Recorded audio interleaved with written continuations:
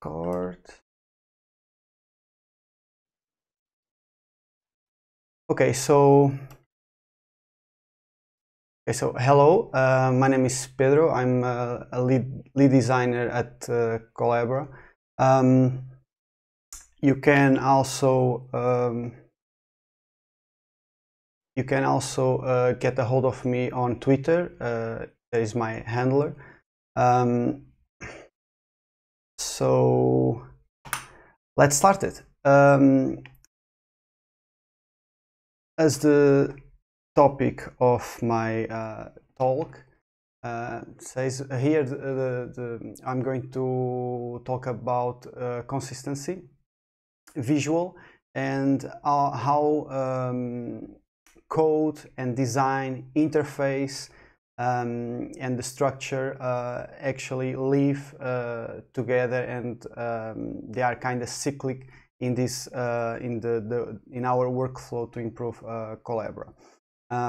If like today is the last day, so probably you know what is Collabora Online. But if you have any other question, how to get the code, how to contribute, how to or where are these things, or how to even build Collabora Online for your particular distro, you can go ahead over collaboraonline.github.io, and you will see some nice posts there. Of course, you can visit the FAQ, but also really cool is our how to build Collabora Online post, where I recently updated, and also Mohamed Kara also helped here with the instructions from other distros. So if you want to add additional instructions there, or if you see any problem, feel free to report, and we will make it easier and easier to get, and even overall more friendly, right? So we care about easy to use, not only in the software itself, but even the whole workflow in and out. So visual consistency. Normally we might think about consistency being just visual, but I will try to jump between code, interface and code, and also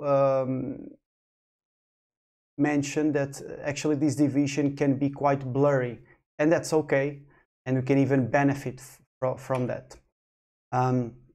So on one side, we might have some code structure or some changes in the code, and on the other side, we have interface decisions, design decisions that we need to take.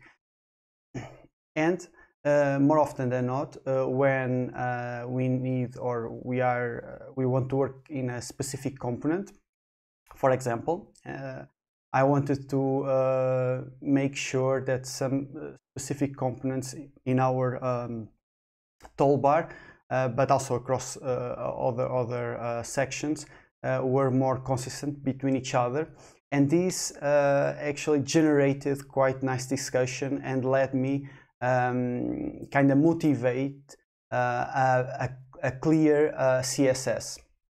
And so we start this whole process of cleaning this up, making this visual consistency not only in the end result, but even within the software itself, right? So we try to split in many different files. These files then become easier to hack, easier to style, because they start to correspond to the components itself themselves, not only in a logical way, but even in the visual manner. We try to reduce I try to reduce any redundant rules across all files, and I also started to feel the need and my anxiety started to be through the roof, because I really wanted to enforce some consistency and consistency in terms of the formatting itself, but also the rules we should follow in terms of linked.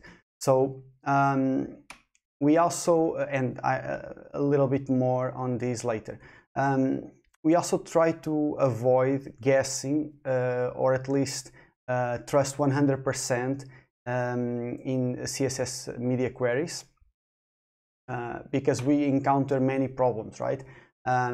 We start to see many phablets with very diverse resolutions, but also many tablets with weird, not only, even weirder form factors from different, different manufacturers. And on top of that, we had these two little guys fighting each other. Yeah, sometimes CSS would say one thing, sometimes JavaScript say one thing, and we really made effort to soften all these corners and rely mainly in the JavaScript side. And this proven to be a win situation in many cases, not only for mobile but also for tablet. Then I basically try to have it in an automatic way, so using style linked, which there is many other ways to help in linking your code, but style linked is one. And I try to have it automatically checking online at each make run.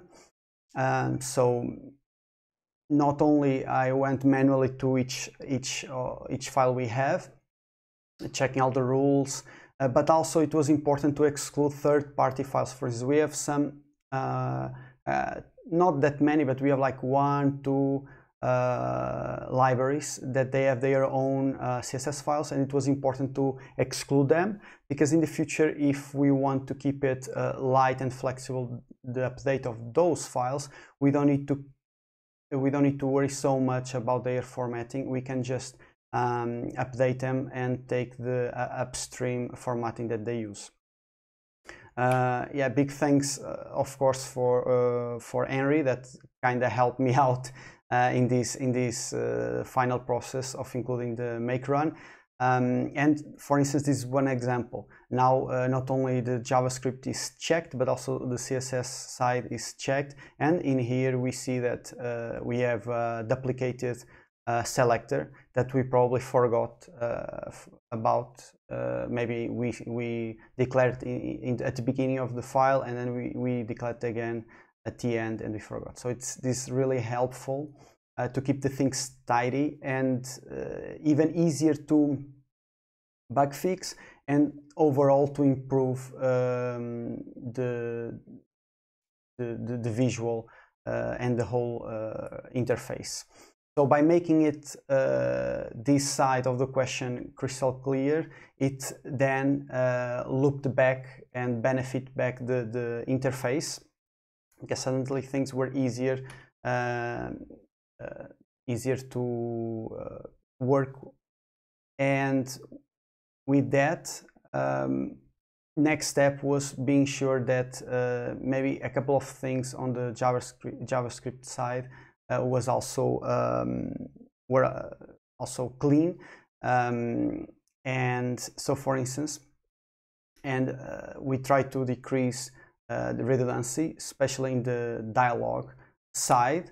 So, for instance, we have here our insert comment that uses Vex, and also here on mobile also uses the Vex library. So it's not something that remarkable, but it has really a remarkable impact then in maintenance and even in the visual side of the question. So big thanks for Pranam that really hunt these bits down and made sure that everything was consistent. So now we can just deal with these things in one place instead of multiple places. Again, it looked back to the interface. This allowed me and motivated me to even go further and really check every single state of our component, be sure that all states are accounted for. And here you see that not only we are using, for instance, comments, annotations, and of course the tracking changes components. They are also annotations, but they come from tracking changes, and thus they do look different. They do have slightly different components on them, even though you can even comment in these tracking changes used in LibreOffice on your desktop. But it was important to make this clear. You know, when are you typing? When are you not typing? When you are viewing? What's the difference between these hierarchies? And these. So we are just going to talk about really. I really like this positive kind of coincidence, a bunch of coincidences, but really positive, because you see, since we work so much in this collaborative way, Pranam starts to work on one side. I started to work on the other side. Display and hide requests. And I Does now that also listen to someone when using online in a web browser? But I'm hearing. Yeah, thanks.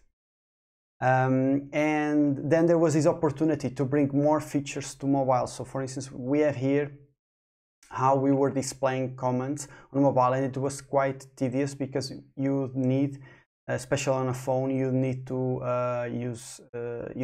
drag and pan to see your comments. And now there is this possibility. Now we are using the same Vex library. Now we are using the same code. We can share not only the code but also the aesthetics of it, and the same rules. And of course, this is a work in progress. Many things are still they still need to be improved, but it's awesome effort initiated from Pranam, and now we get benefits not only in the code itself. And for instance, there will be many easy hacks and other things that you can help with. So a really easy hack, and it's quite a good first issue to get your feet wet, is simply to replace our trigger that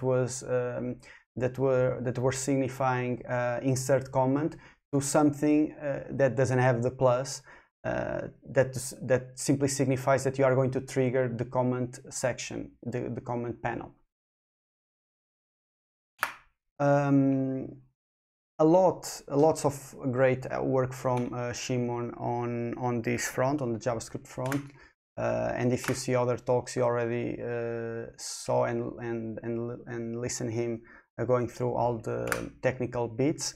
But the cool thing is that this led all these things you see here led to a cyclical improvement, right? So even though it was something that came from JavaScript and all, it was something actually that then encompassed CSS, design, and it was something that started from a necessity or a motivation far from the design realm. But then it benefit that design side. And of course, fixing and unifying units used in input fields, spinners, all these controls were also quite there was an opportunity that was enabled by all this effort. So then we try to make sure that the user knows which units is working on, which type of components is working on, even without reading. So because they don't read, they really just scan. And even feedback from users and customers were taken into account. So for instance, even though we frequently save the document. And we used to have a back chevron, a back arrow to leave the app. People were quite afraid to press that icon, and so because they didn't know, they wanted to be sure it was saved, even if it was already saved. So they were always going to hamburger menu, be sure that it was saved, and then press the arrow icon. So we just replaced that with the check mark, and we even increase its importance by means of hue and color, so they can be quite comfortable that this is not a destructive action, and it's quite a positive action. It will just save the document and leave the app. Now, and there is many things I want to talk here, but maybe I will go fast because I really have many slides. So, but for instance, inactive states was also a big section, not only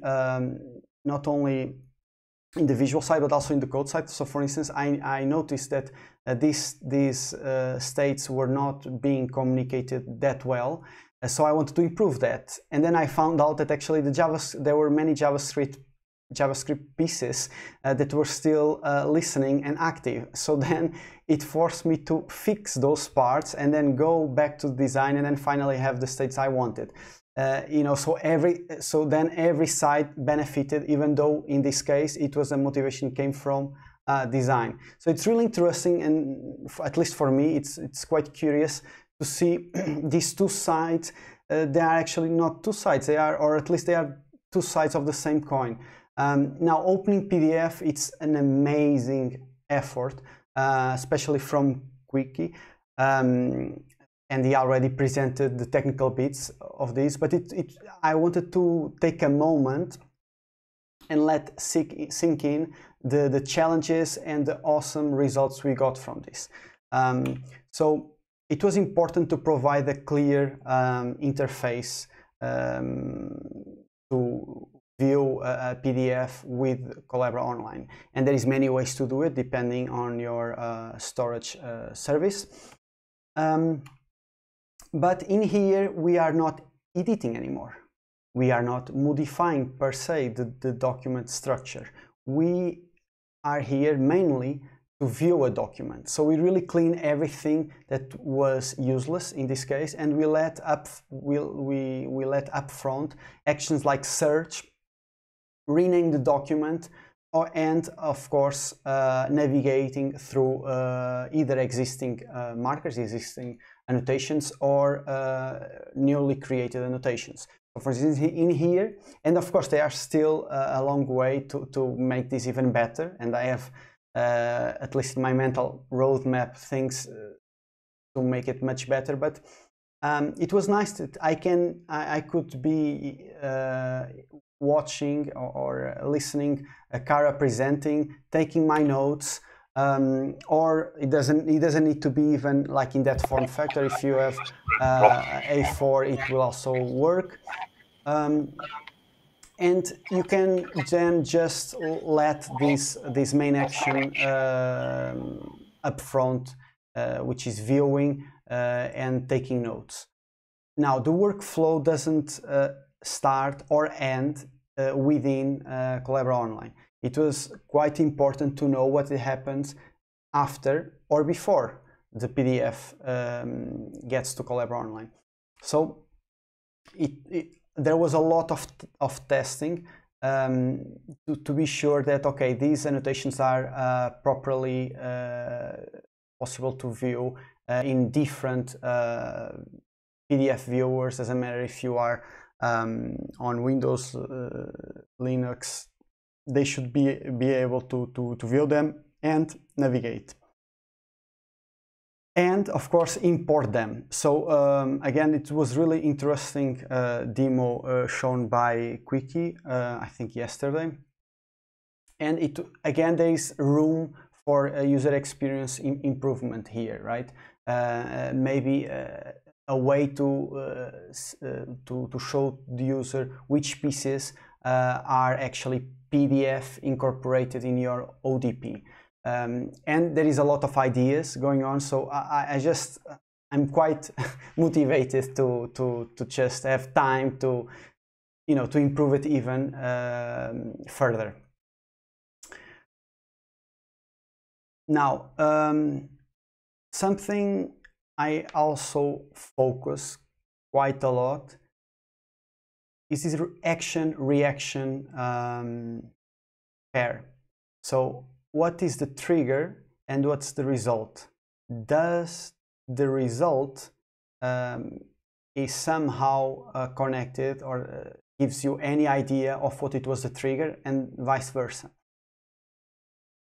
So initially we had some troubles with the cloning, for instance, styles, and we really wanted to use the respective cursor for this.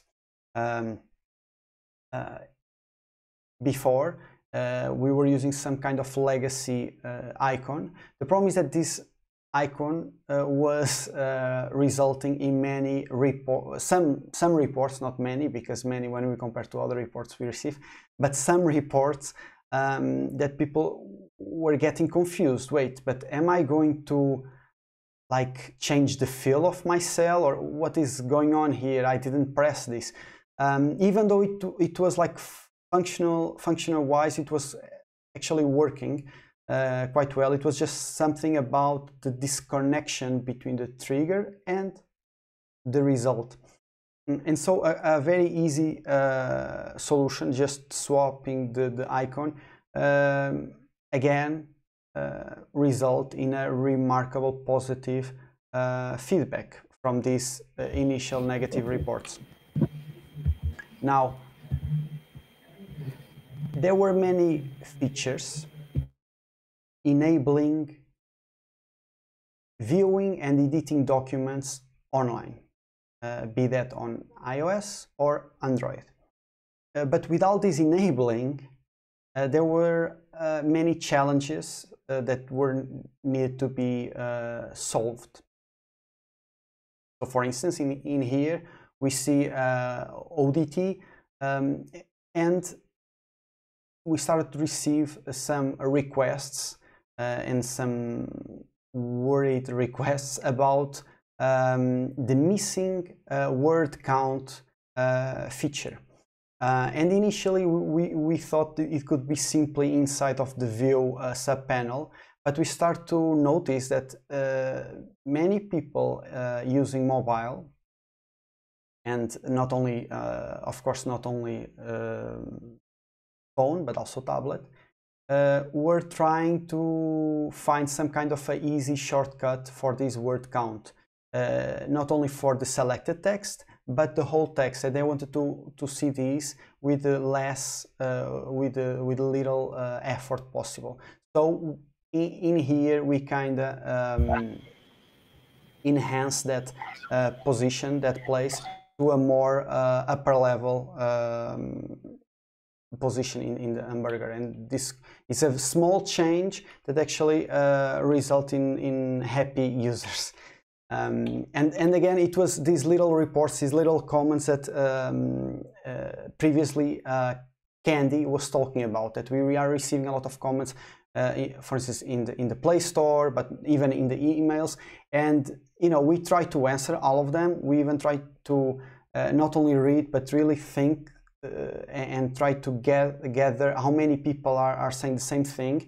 You know, because at the end, it's for them that we are doing this. They need to be able to use it in the easiest possible way.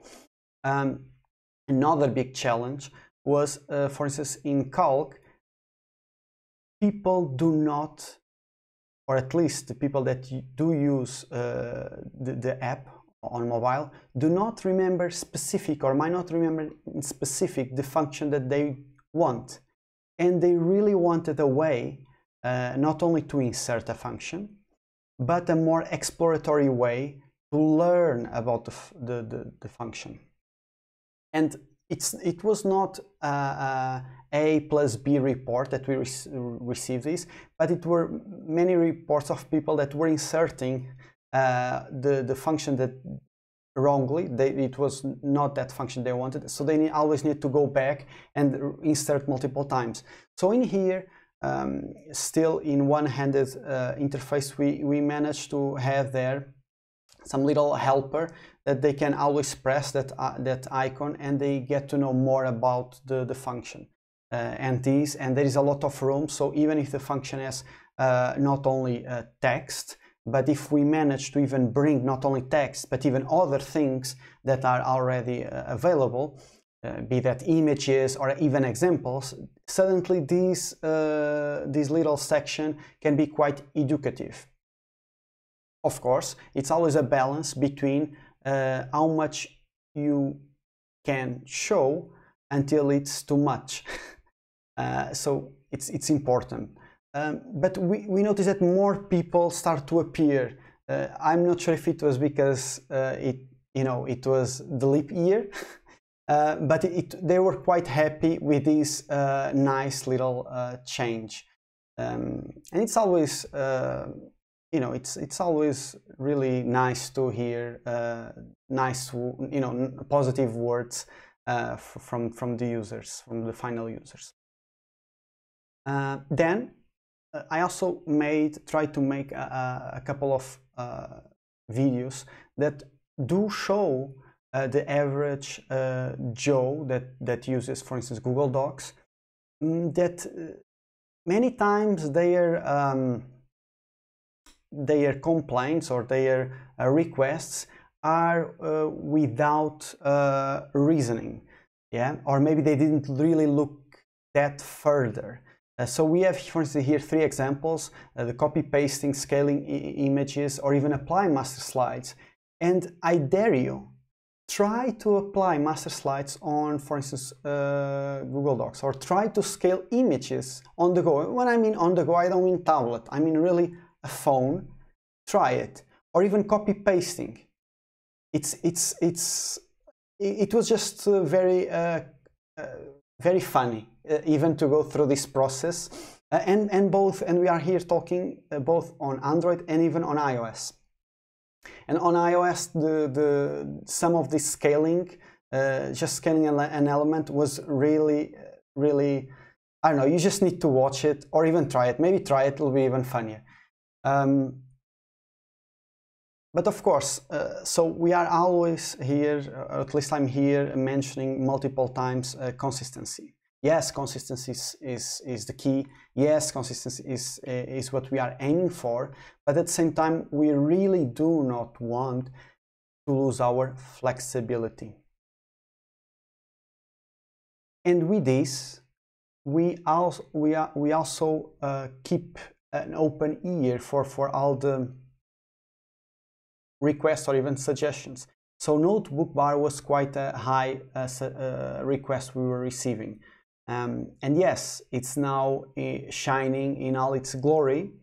And there is many little pieces that needed to be solved specifically for online. Not only because online has specific limitations, but also has specific context. And there are things that they have still, and thanks God, they have still quite a room for improvement, and that's nice because it keeps us, in our toes, and we want to do it, keep it doing it better.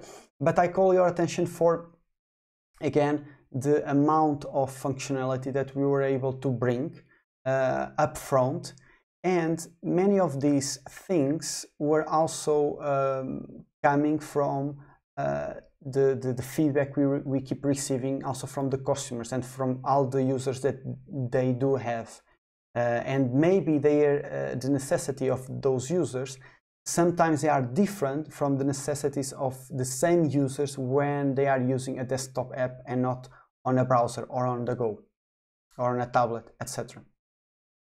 But of course, many of these things still need to be accessible, even if they were not the main goal of those users, at least not their main necessity. So for all these, they are still able to reach, be that via a second layer or a left click, but they are still there. So we want to have it flexible, but without leaving any power in the table. In the calc side, it was quite a challenge to know which of those things were important in this case. And of course, we need to be very thankful for Heiko and all the good discussion that is generated, not only now, but even along all these years, because there's many things that were already a big concern, already thought out very well on the desktop. And of course, we are not blind to this. But I also call your attention for the status bar.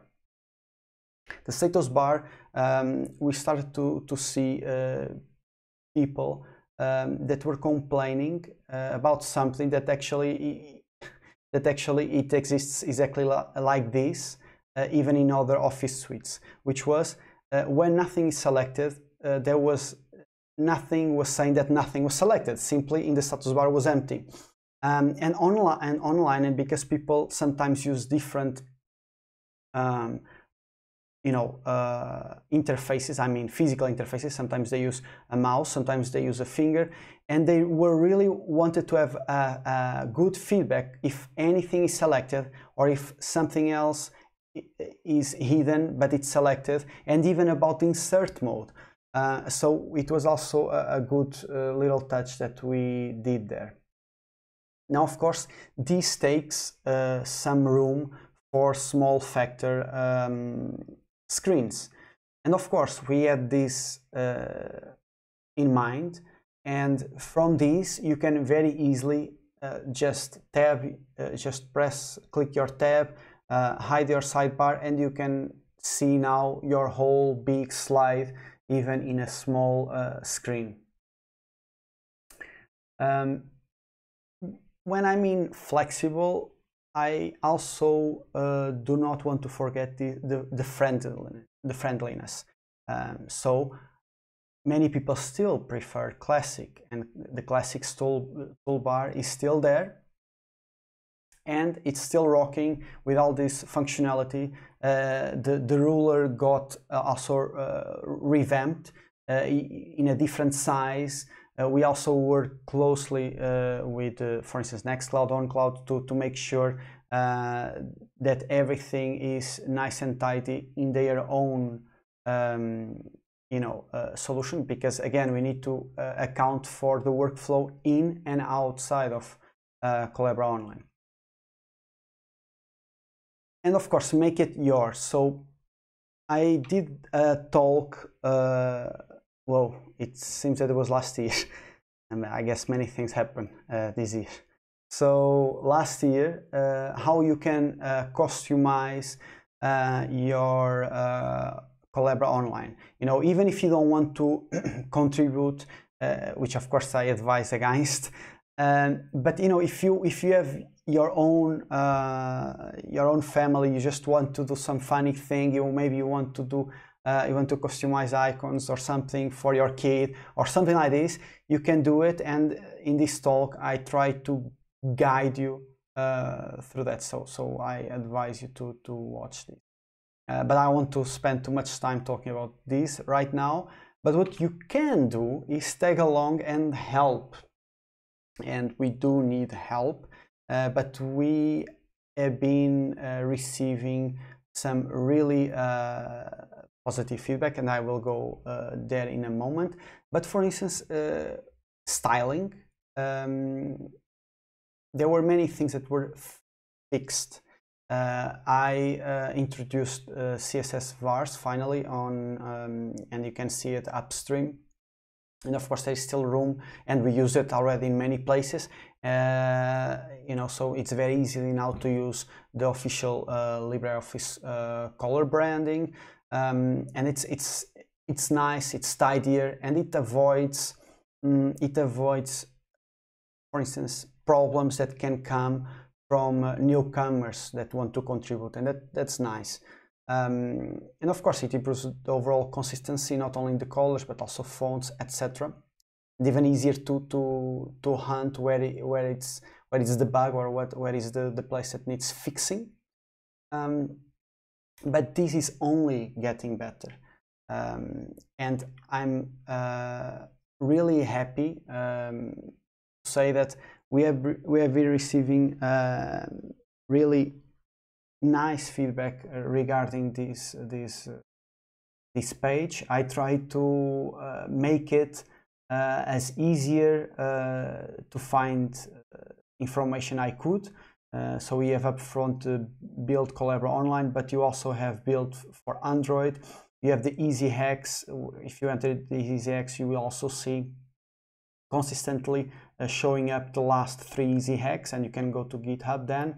But also how to report bugs, what about translators, you know, how to do these things, for instance, with Weblate, etc. And of course, all the channels for communication.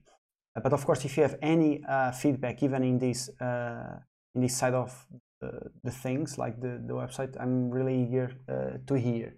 And it's really amazing to see all the new contributors that we have. And I say new, I should probably say new old contributors, right? But they are new in a sense that in this Collabora Online. And I really wanted to save a couple of minutes to really express my gratitude. I try to do, at least I try to do my best, trying to guide or trying to either review. But I have only 2 hands and not that much time to do all these things. But it's really nice to see all the cool things that were already merged. So special thanks to Resell for the syncing the Collabora icon set. Of course, big thanks to Alan, Corleone, Batuhan, I hope I'm not butchering all these names, Mukahid, and also huge thanks to Andreas Keynes. And we are working now in a really cool thing that you can even see there, the link, that hopefully in a not so distant future we can have again some nice presentation, unveiling some more cool stuff, some more cool theming, and even dynamic theming. So yeah, it's exciting times, and I hope everyone is safe out there, and thanks for listening. I hope I didn't went too fast. I hope I didn't went too slow. Then again, thanks.